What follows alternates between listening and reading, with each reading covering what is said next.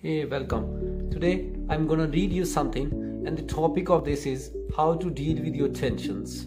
These are the world famous lists of simple suggestions for easing the pressure of everyday living.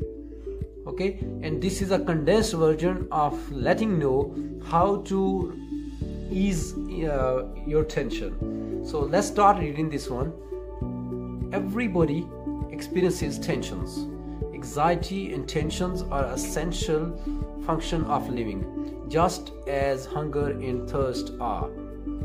They are self-protective reactions when we are confronted by threats to our safety, well-being, happiness, or self-esteem.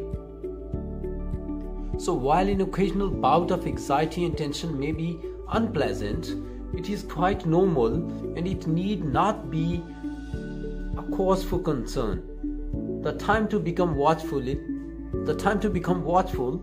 is when emotional upsets come frequently, shake us severely, and fail to wear off after a while. How do you recognize when this is happening?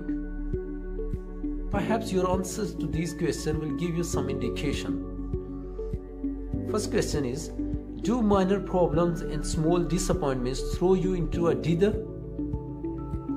Do you find it difficult to get along with people, and are people having trouble getting along with you? Do the small pleasures of life fail to satisfy you? Are you unable to stop thinking of your anxieties? Do you fear people or situations that never used to bother you? Are you suspicious of people, mistrustful of your friends? Do you feel inadequate, suffer the tortures of self-doubt? If your answer is yes to most of these questions, it does not mean disaster, but it does indicate the need to deal with the situation. Here are certain simple, practical, positive actions you can take for yourself. The very first one is talk it out. When something worries you, don't bottle it up. Confide your worry to some level-headed person you can trust. Your husband or wife, father or mother, a good friend, your clergyman, your family doctor or teacher. Talking things out helps to relieve your strain, helps you to see your worry in a clearer light, often helps you to see what you can do about it. Number 2. Escape for a while. That's very important. Sometimes it helps to escape from a painful problem for a while, to lose yourself in a movie or a book or a game or a brief trip for a change of scene. Making yourself stand there and suffer is a form of self-punishment, not a way to solve a problem.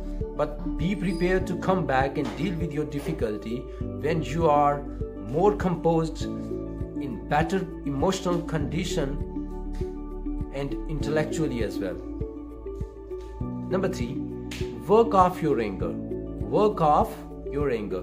If you find yourself using anger as a general pattern of behavior, remember that anger will generally leave you feeling foolishly.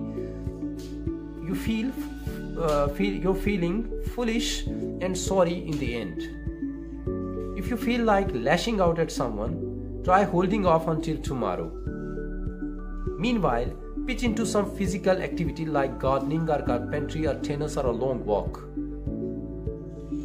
Working the anger out of your self-system will leave you much better prepared to handle your problem intelligently. Next one, give in occasionally. Right? If you find yourself getting into frequently quarrels with people and feeling obstinate and defiant, remember that that's the way frustrated children behave. Stand your ground on what you believe is right, but do it calmly and make allowance for the fact that you could turn out to be wrong.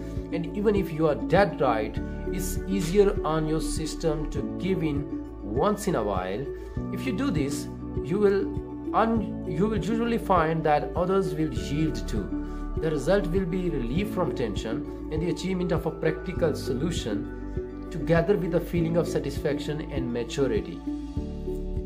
Do something for others. That's a very important point. If you worry about yourself all the time, try doing something for somebody else. This will take the steam out of your worries and, even better, give you a warm feeling of having done well. Take one thing at a time. Take one thing at a time. To people under tension, an ordinary workload looks so great that it's painful to tackle any part of it. When that happens, pitch into a few of the most urgent tasks one at a time, setting aside the rest for the time being. Once you dispose of the first matters, the rest will go much more easily. If you feel you can't set anything aside, reflect. Are you sure you aren't overestimating the importance of things you do? That is your own importance. Shun the Superman urge. Some people get into a state of anxiety because they think they are not achieving as much as they should. They try for perfection in everything. This ideal is an invitation to failure. Decide which things you do well and then put your major efforts into these. They are likely to be things that give you most satisfaction. Give others things the best of your ability, but don't take yourself to task if you can't achieve perfection in them.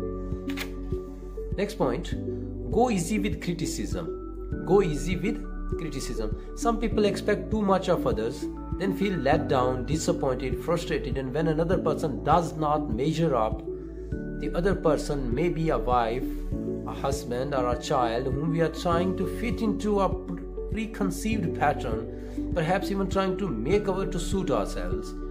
Remember, each person has the right to develop as an individual. People who feel let down by the shortcomings, real or imagined, of their relatives are really let down about themselves. Instead of being critical of another person's behavior, search out his good points and help him to develop them. This will give you both satisfaction and help you gain perspective on yourself. Give the other fellow a break. People under tension often feel that they have to get there first, no matter if the goal is as trivial as getting ahead on the highway. Everything becomes a race in which somebody is bound to get injured. Life need not be this way. Competition is contagious, but so is cooperative. So is cooperation. When you give the other fellow a break, you often make things easier for yourself. If he no longer feels you are a threat to him, he stops being a threat to you. Next point, make yourself available. Make yourself available. Many of us have the feeling that we are being left out, slighted, neglected. Often we just imagine this. Instead of shrinking away and withdrawing, it is healthier and more practical to make overtures yourself. There is a middle ground between withdrawal and pushing. Try it. Try it. You can do that. Schedule your recreation. Many people find it hard to take time out. For such people, a set schedule of hours for recreation will help. It is desirable for almost everyone to have a hobby that absorbs him in off hours, one into which he can throw himself completely and with his pleasure, forgetting all about his work. Often emotional difficulties arise out of practical problems.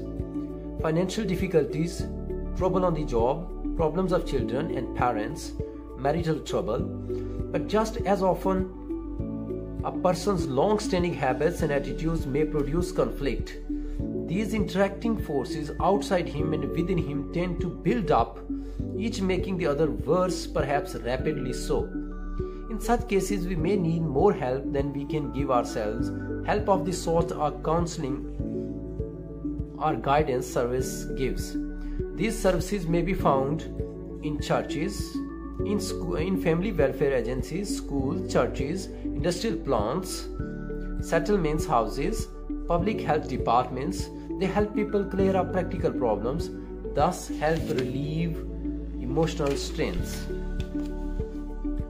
However, if an emotional disturbance becomes too distressing, it should be dealt with as an illness requiring professional treatment, just as one deals with a cold when it becomes severe. Go to your family doctor. He may recommend visiting a psychiatrist. psychiatrist, or treatment at a clinic or a mental hospital. To find out about counseling and treatment in your community, get in touch with your local or state mental health association. The quest for peace of mind or for good mental health, which is another name for it, is universal. Yet few of us are blessed with all the internal qualities and external circumstances that automatically assure it. We have to work to achieve it. This means striving for a better understanding of ourselves and others. It means working out our problems by ourselves, which we can, and seeking the assistance of others when we need it. There is a basic philosophy fundamental to good emotional health. This is the philosophy of faith. Faith is the ability of ourselves and others to improve and grow. Faith in the desire and capacity of human beings to work out problems cooperatively. Faith in spiritual and moral values, in the essential decency of mankind. This faith will carry us through stresses that might otherwise shatter us apart. Be careful with your emotions and with your mental health. Right? You can ease your tensions, take it easy, relax, be happy, and that's the best way you can do. Trust yourself, believe in yourself.